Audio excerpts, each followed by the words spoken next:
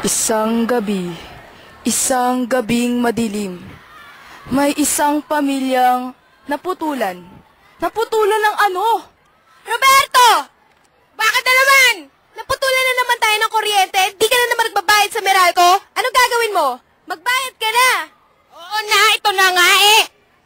Like, Mommy, why it's so, dark in here? It's like, ew, I can't see. Don't we have a generator? Eh di ate, gumamit na lang tayo ng kandila, di ba?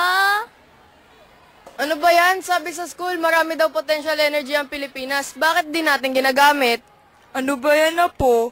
Nangingialam ka na naman. Nakita mo ba yung postiso ko?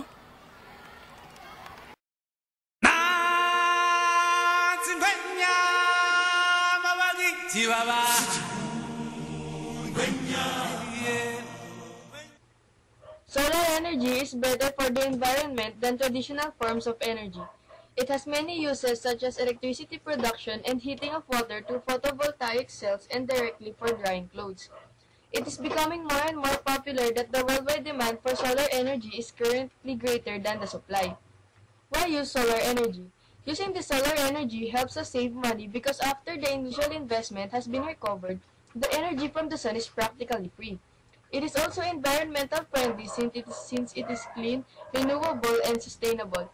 It is a semi-independent since it can operate independently, not requiring a connection to a power or gas grid at all. Systems can therefore be installed in the remote areas, making it practical and cost-effective. It is also low or no maintenance because they are virtually free and last for decades. With these advantages, there are also disadvantages of using the solar energy. The cost of solar energy is also high compared to non-renewable utility-supplied electricity. As energy shortages are becoming more common, solar energy is becoming more price competitive. Its efficiency also relies on the location of the sun, although this problem can be overcome with the installation of certain components. In July 1995, the Batanes Development Foundation Incorporation decided to start a battery changing station for household use and refrigeration of fish using the solar energy. Access to power has limited economic growth possibilities in the islands. The high cost of power generation and grid extension as well as the isolation of the Batanes Islands make renewable energy a competitive option. With the help of this project, their greenhouse emissions had decreased and their income had increased due to the installed refrigerators. This illustrates the possible use of community solar batteries charging stations as an energy solution. This would help the remote areas in the country who are experiencing difficulties in their everyday use of energy.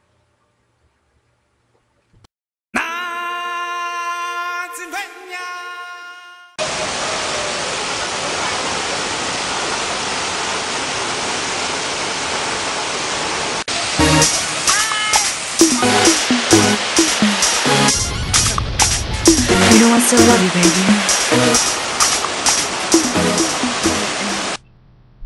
Hydroelectricity is electricity generated by hydropower or the production of power through the use of force of flowing water. Rich in water forms, there are a handful of hydroelectric power plants in the Philippines, dispersedly located in the various areas in the countryside of Luzon, Visayas, and Mindanao. Some of which are Magat Power Plant in Isabela, Angat in Bulacan, and Agua 6 in Iligan City, powered by the famous Maria Cristina Falls.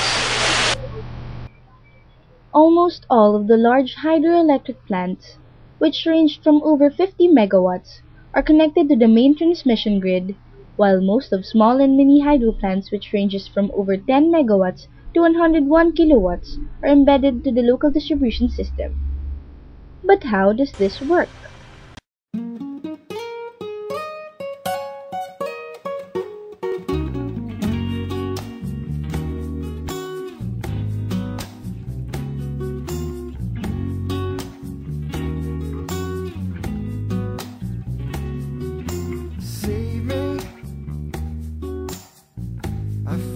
I'm going crazy.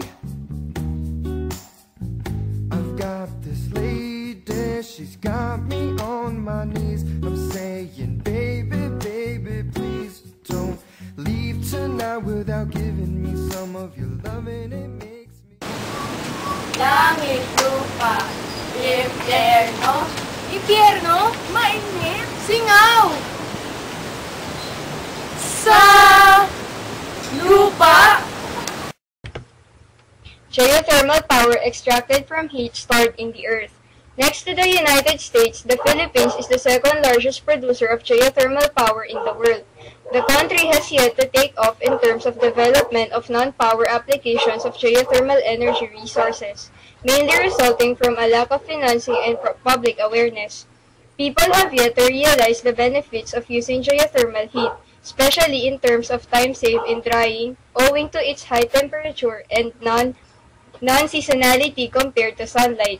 Some examples of operating geothermal plant in the Philippines are Bacon Manito in Sorsogon, Leyte Geothermal Power Plant in Leyte, and Makiling Banahaw Geothermal Power Plant in Laguna. Advantages of geothermal energy. One of the greatest advantages of geothermal energy is the fact that there is no pollution being created. With added interest in limiting carbon emissions, geothermal power plants offer a viable solution. Another advantage is that it uses no fuel to generate electricity. The process uses cold water that it pumps into the ground.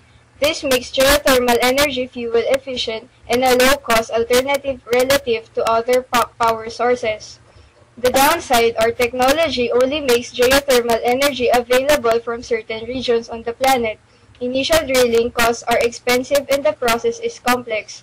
Although the Earth's heat is ever-present, current or future geothermal sites may not be continuous sources of heat. While some consider geothermal energy the most cost-efficient and non-polluting, there is as yet no guarantee that possible sites will provide desired quantities.